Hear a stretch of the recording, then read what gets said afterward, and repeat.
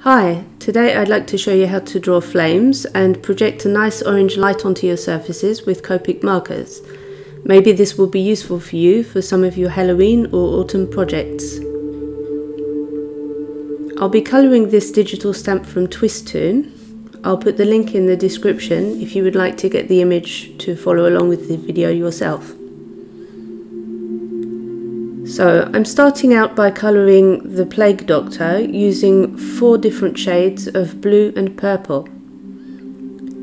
The 3 darker colours, BV29, C7 and B45, will cover most of the image, leaving only a few highlights with the lighter blue.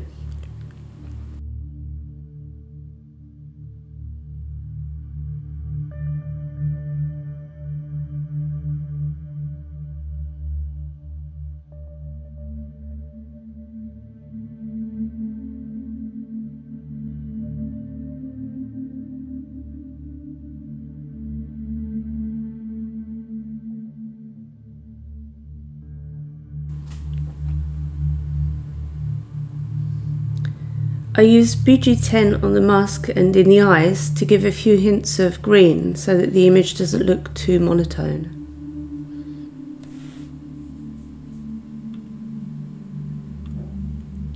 E27, Y26 and Y38 make a nice golden colour. I've used this in the lamp and on the leather bag. When you shade with these colours, it's as if the gold happens by itself. You don't really have to do a lot of work for it to look like metal, which is quite handy. You'll notice that as I'm doing this, I'm not leaving any spaces to put the orange light in afterwards. This is because, with Copics at least, I haven't tried yet with other markers, you can add a lighter colour over a darker tone. Sometimes the lighter colour will even seem the more dominant. It doesn't mix like paint would, where if I put orange over blue, it would just end up looking like a dark grey or a brown. You can get some nice effects with this. With alcohol markers, the colour that is most dominant in most cases seems to be the last colour you put down. Or, if you want to insist enough, it can completely wash the colour that's below out. This is one of the little mistakes I made while I was learning to colour with Copics. I had put a yellow over a dark blue and I thought that I would get a green, but it just kind of created a yellow light over it. I like the effect that that gives, so I keep using it now.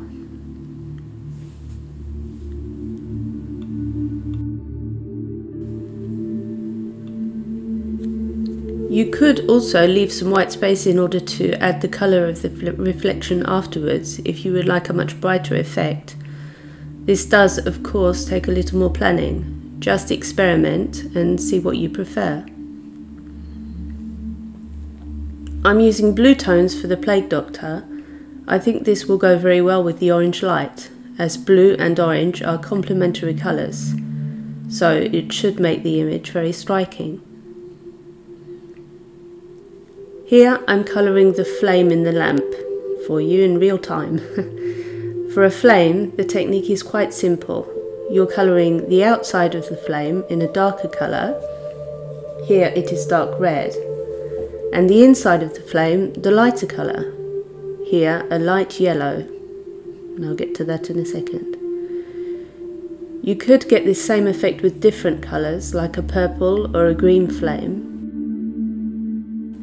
Just make sure that the colours that you are blending are clean, because a flame is made of light, it can't have shadow.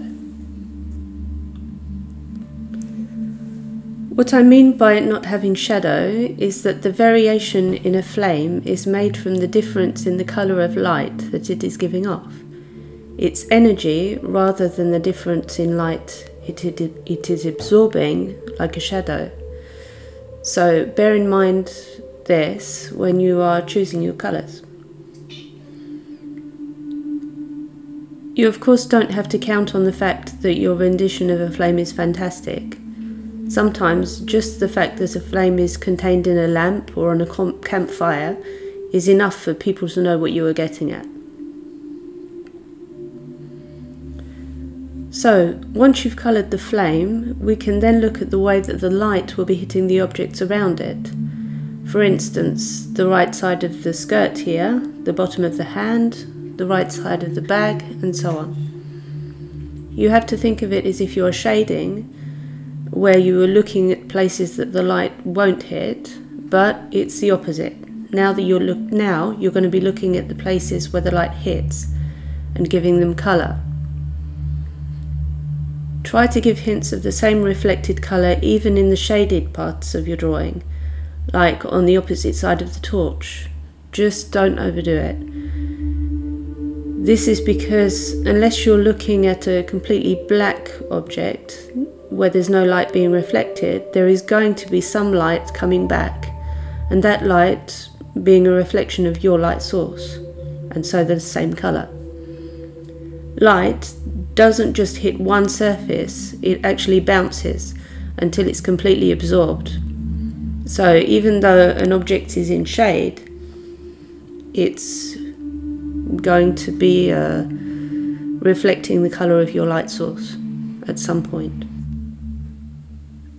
But try not to overdo this though. Whether you're painting or colouring, there is a place for physics and logic, and there's a place for fantasy.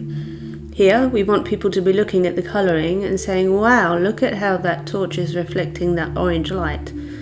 And it's not really wow, I can see how it's completely realistic, and so on. So bear in mind that when you're colouring this piece, your objective is going to be the highlight of the orange light and that wow factor. So to recap, for a flame, we're drawing the outside of a flame in a darker colour and finishing with a near white colour in the inside of the flame. Then of course we're colouring the objects surrounding the flame with the same colour. I hope you've enjoyed this and that it's useful for you. Have a lovely weekend. I'll see you in the next video. Bye.